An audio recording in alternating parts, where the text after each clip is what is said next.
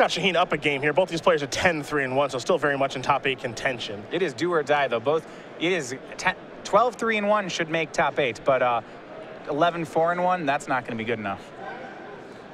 See, life total is here 11-7. Here's a copy of his Staticaster. That's going to try to come down and take care of Snapcaster Mate. It's a mana leak from Shaheen to take care of that, however. And now we're going to see Harlan untapping, and I don't think he has very many cards in hand. There's a Serum Visions off the top. It leads me to believe he has no cards in hand. Yeah, well, he did last turn. He played a Serum Visions just before we joined the game, so that draw was live. This one will probably be live as well. You know, he plays another Serum Visions. Serum Visions unresolving. Pass the turn back over to Shaheen. Shaheen will take a draw step now. Yeah, remember, Harlan at 5. Delver's a Lightning Bolt deck. This is scary stuff. And Shaheen has at least one Spell Snare in his hand, so a little bit of permission. And does it Lighthouse a little bit late to the party as Shaheen's going to untap and take a draw here.